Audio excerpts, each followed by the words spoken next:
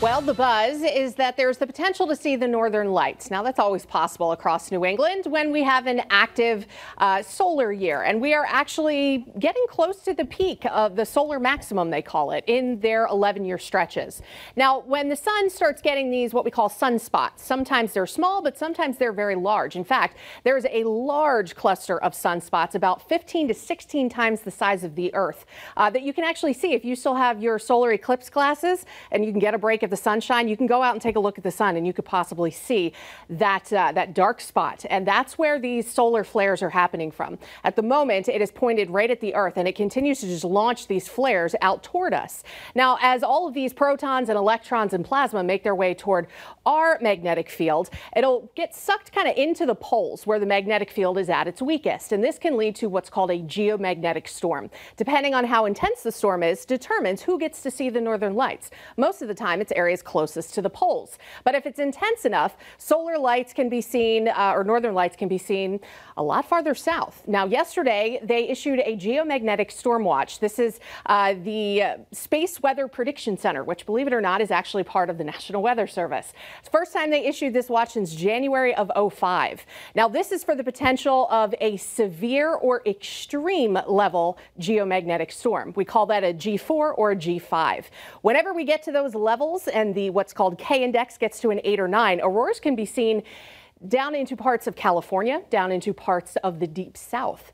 The question is, will it be clear? Because that's another issue. So now we're trying to figure out the timing of this solar storm, which is very difficult. Think of weather forecasts 30 years ago. That's kind of where space weather forecasts are now. So it looks like Saturday morning is when we're going to reach that severe level here in our region.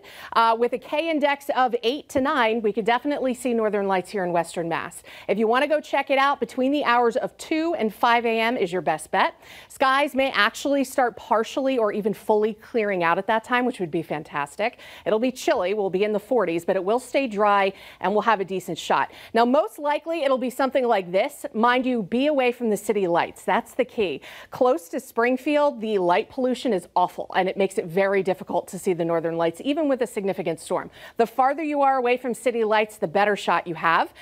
This is in the background here is a photo from the last time we had a big solar storm, but this was seen with a long exposure camera.